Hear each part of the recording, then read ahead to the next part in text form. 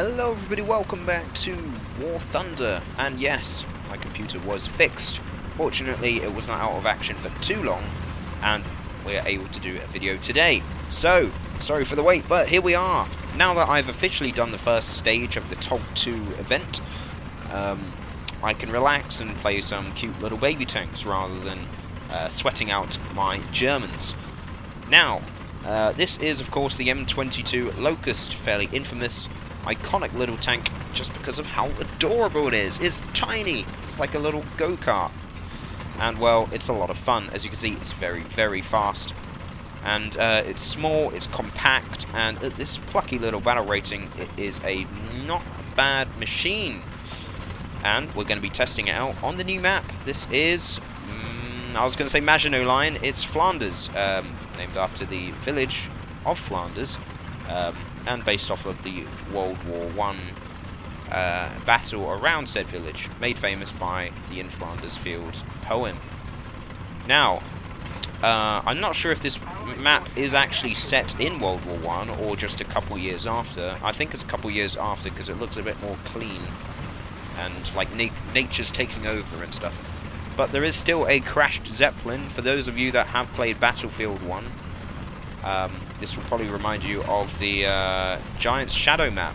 Or even those of you that have played World of Tanks, it will remind you of the updated version of Redshield, which also features a crashed Zeppelin.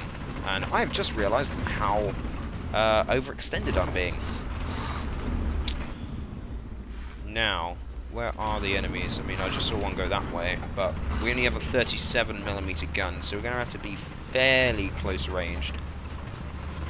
You know, we're in a light tank, a very fast, small light tank, so we've basically got to use our speed to our advantage. So it could be extra sneaky.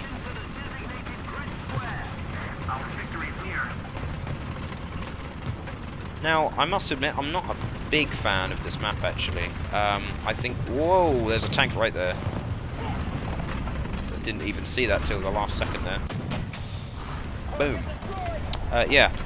It sometimes feels a bit too open. And, well, I haven't really come into danger until I actually got to the town, so I guess by that respect, being open's not necessarily a bad thing. I don't know, I guess I just haven't had much success on this map yet. Come on, Stug. Come on, Stug. Down you go. That's kill number 2. Oops. Okay, there we go. Oh wow, there's an armoured train on this map. I didn't even realise. Okay, that's quite cool. I mean, it's quite a small armoured train, but still, it's very cute. Look at that. It's pretty cool. But right now, we need to figure out... Oh, there he is. Okay, so there's the Swedish version of the Panzer 38T there. And there's a BT-7. Very unsuspecting BT-7. Uh-oh.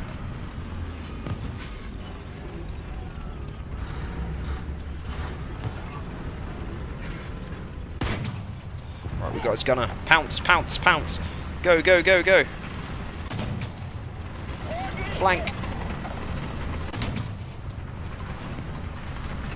Got his loader. Come on. No, they got me. Ah, fair enough. Yeah, sometimes you do have to aim. Fortunately, we do have a... Actually, no, we won't go in the Locust yet. I was going to say we do have a backup. We do have a backup. But we're going to jump in the Dauntless with a very snazzy skin. I say a very snazzy skin. This is more like the classic Dauntless from the actual Pacific War. The one in-game, for some reason, is the very limited use early Second World War. Pretty much once America actually joined World War II, they did away with the red parts in their roundels, purely so they wouldn't get confused with the Japanese. So there's a little fun fact. And yeah, it's the Dauntless. It's an iconic dive bomber. One of the best of the war, in fact. Right up there with the Stuka and the D3A Val. Although saying that, those 3 were probably the only real, proper, good, dedicated dive bombers. Everyone else just tried and didn't quite work out so well. Blackburn Skewer, I'm looking at you. But anywho, we have 2 100-pound bombs, which are really just for show. You have to be very precise if you want to get a kill with one of these things. Which, as you can see, is not happening. All we did is took off their track. But we also have a 1,000-pounder, which is more than enough of wiping out any... Oh dear. Oh dear. Okay, I guess no Dauntless. Fine. This is what I get for not playing the Locust. Alright, off to the Locust we go. Just when they had to interrupt me with that speech there. But we're doing alright though. We're 3rd on the team. 3 kills. Let's see if we can try and push to get to 1st. Who knows? You never know. Look at the speed on this thing. I mean, it only weighs 7.4 tons. That's one of the lighter vehicles in this game. He's one of the lighter actual tanks in this game anyway. Oh, watch out for the trench. Alright, let's see what we can find. Okay, this part of the map looks a lot more World War I-esque, I've got to say.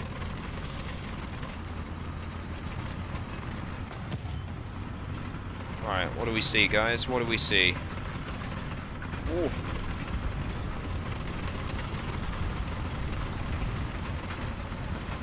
Okay, nothing as of yet, but there's guys near B, so...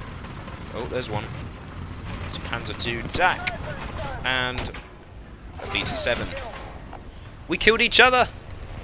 We killed each other. Alright. Let's spawn at the other one this time so I can showcase a bit more of the map. And this is a vehicle you do not see too often on the battlefield. It is the M8 Greyhound, which is actually decently common in the form of the Chinese version, which is for some reason the reserve for China, whereas the US, who used this thing in spades during the Second World War, get it as a rare event premium. So yeah, I'm not sure why that is, but oh well. Alright, this is another very, very fast vehicle. It is called the M8 Greyhound after all. I suppose they kind of had to make it fast with a name like that. But because it is a wheeled vehicle, you're going to see that we're kind of struggling to get to top speed over this rougher terrain, unlike with the Locust. We no longer have the advantage. But still, it's fast enough, and we have a roof-mounted 50 cal, which can actually do some serious damage down at this tier. Alright, what have we got, guys? Oh, wow. Okay, it's the SDKFZ that shot me down while I was in the Dauntless. Okay, perfect time for revenge. And a BT-7 again. The enemy controls most of the strategic zones. Oh! Ouch. Okay, it's Battle of the Armoured Cars. And at the moment, I am very much losing. Okay, unfortunately, our 50 cal is out of action. But so are they. Alright, just reload. There we go. But no! Just as I do so, another SDKFZ manages to take us out as well. But we're not done yet. We have more little tanks to play with. This is purely just a back to basics video. I feel like I've been grinding a lot of higher tier lately, especially with the event going on. So it's sometimes nice to chillax a bit. And while I haven't done amazingly, I know I am in second place, but you know, it's not been like a game of the year. Especially when you factor in I'm an experienced player at low tier and I'm still not doing incredible. It can be nice just to kick back and relax. You know, it's not a big deal if you have a decent game or what not in low tier. It's just fun to do, you know, spread it out. I'm not, you know, like when some people play, oh, I only play top tier, I hate playing low tier, I hate playing props, I hate playing World War II stuff. It's like, no. Don't be that guy that just lives in the F-16. It doesn't make you an interesting War Thunder player, unfortunately. Variety It's the spice of life. There's over 1,000 vehicles in this game. You may as well try and branch out a little bit. Anywho, enough about that. Oh dear. I was kind of hoping I could go through that. And now there's another armoured car. I don't even know what that is. Oh, it's the stubby pack Puma. Fair enough. You know what? I'm not even gonna complain. Like I said, this is a chill, relaxed video and a chill, relaxed game. And while the M8 Scott didn't go too well, hopefully the M8 Stuart, M3 Stuart, can claw back our dignity a little bit. Look how many machine guns this has. Bit excessive, but that's just, you know, that's just how the Americans rolled at the start of the war. I mean, how many machine guns is that? That's 1, 2, 3, 4, 5. Do you need 5 30 cals? Yeah. Unfortunately, in game, it's quite hard to actually make use of them because they're only 30 cals, and 3 of them don't actually move. So yeah. Okay, phew. I thought that was too deep.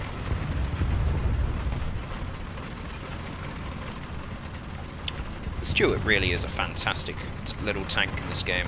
It kind of teaches you to play main battle tanks at an early stage because they're great all-rounders.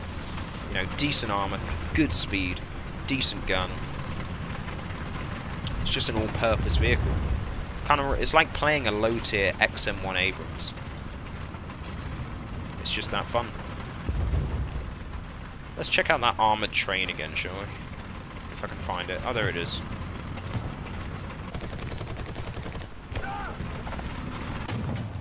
Oh, it's actually modelled. There's actually people inside it. Okay. That's really weird. Looks like you can't go through the turret, but alright. Okay. You can actually destroy these. Alright. The more you know. Nice to add those little details in, so we'll take that. Alright, we're... Oh, it's a Swede.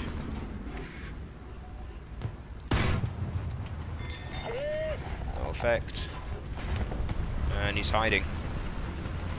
No, he's not. Non-pen. Non-pen again. How about we just ignore him for the time being? And oh my word, what is that? It's a Marder 3. Whoa, that was lucky. Don't want to get shot by a Marder 3. Easily the scariest gun in this battle rating.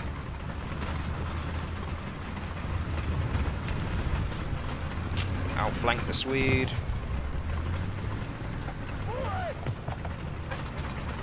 Gotta be quite careful with this map. It's very open if you go the wrong way. As you can see, like, the only cover we have are some flowers. Right. Well, it's close between 1 and 2.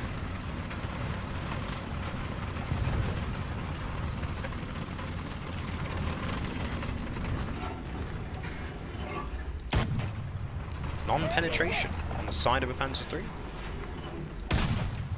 That's more like it. Sorry, buddy.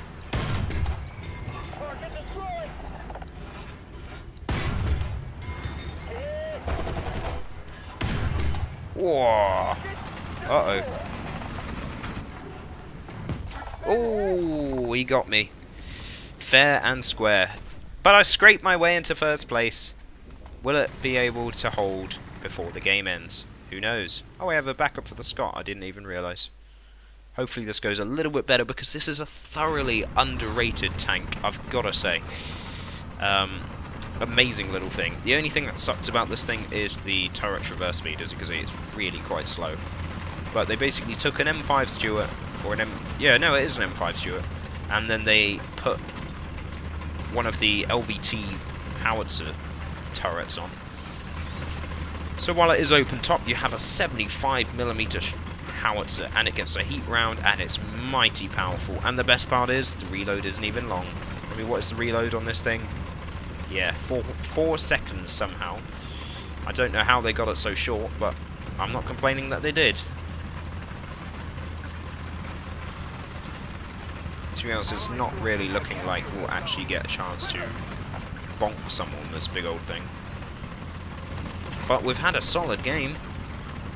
It feels good to be back in War Thunder. When my PC kind of crapped itself, I was a bit worried that, you know, it might take longer to fix it, and that would mean no videos, and that would mean no Friday games. And yes, Friday games is going ahead tomorrow, same time as last time, 4 PM till 6 PM, so come along for that, just as the game ends, and there you go. Not a bad run. Casual game, that was just back to basics. So, there you go. What was that, 9 kills? 9 kills, and we got a new camo, so yay. Anywho, if you like that video, do hit the like button, it really helps the channel out, and of course subscribe for more, that helps the channel out even more. We're really close to 1,000 subscribers, and check out the Patreon. It's pretty basic as of now, but you can check it out. Feel free to subscribe, don't have to, but you know, if you want, it's there.